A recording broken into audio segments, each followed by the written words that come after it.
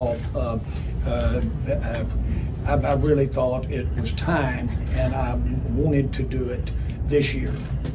As you know, we don't have a set time frame of when to do the Ring of Honor thing, and so frankly, it just felt right.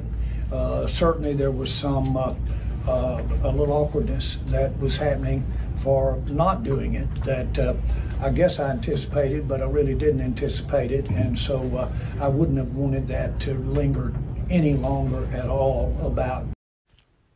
Yo, it's your boy Trey, man, the boss. How y'all doing tonight?